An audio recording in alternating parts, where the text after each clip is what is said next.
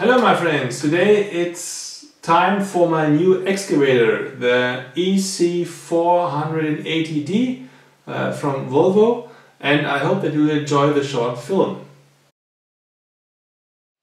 Hi my friends of the RC action world. Today I'm going to show you my new excavator, as I said before, the Volvo EC480D made by srs-rc, a German company. It is my brand new excavator, although it isn't brand new at all, because it's almost 3 years old and I bought it from a friend of mine living in the UK. So it is the production number 2, the second model of this new series, almost 3 years ago. Yeah, what does it come with? It is the full option version, so this means that all the options you can order are in this model. So these additional pipes for the grape, or how you call it, all these nice things you can add to the boom, and additional lights at the arm, a beacon light, and these things, these details. So it's the full option, except 2 things. There is the standard pump built in. It's the standard pump. You can also order a silent pump, and if you are going to or thinking about buying an excavator or a Volvo from srs-rc, you should, for me, I would always do it, buy the version including the silent pump. I will just make an upgrade of it. I will fit the silent pump to this model, and I will show you how easy it is. So maybe for everybody who does have already a Volvo with the old pump, I will show you how it works to install the new one. And the turning mechanism is the first one. Today, when you buy this excavator, there is a new mechanism built in there. It is also equipped with a Ford Harbor motor, and there's not that much play when turning. I will show you what I mean with play.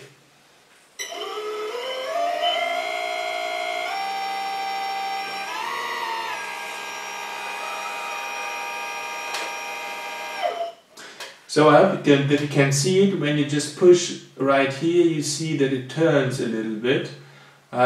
It's not that much, but it is a few centimeters. And this is for working with this machine, playing with it. It's really not an issue.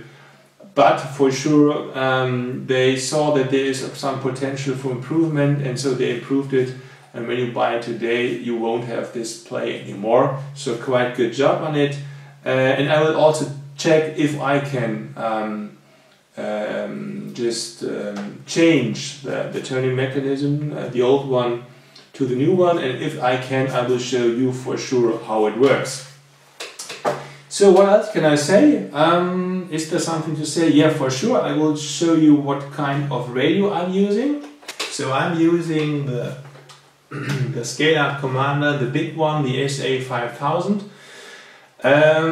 What I like very much is when you are using or working with an excavator, a digger, you can steer the change with these 2 levers, and I like it very much. These are very well built. You can also use the joystick. The pre-owner of the model used the joystick. It's just a matter of taste, as always in life. And I prefer to use these levers for the chain.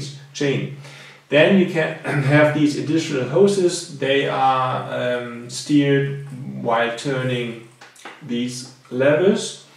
Light function, sound function is also built in there. Sound function, it's the Servonaut SMB, the brand new, quite new. I think it's not that long at the market. And what else can I say? Yeah, you can see how the position of the excavator is, if it is standing on a plain ground, or if there is something, how is it, I don't know, you know what I mean, I hope, if it's a plain ground or it's something like this. Good to know, and you can check it right here. And yeah, so this is the radio I'm using. And what I wanted to show you, so that you get a better impression of how well can you steer this machine, I'm trying to put 3 or 4 of these stone things. If you know how you call them in English, feel free to put a comment in the box below. I don't know, I have not the slightest idea. And to put these stone things on this platform.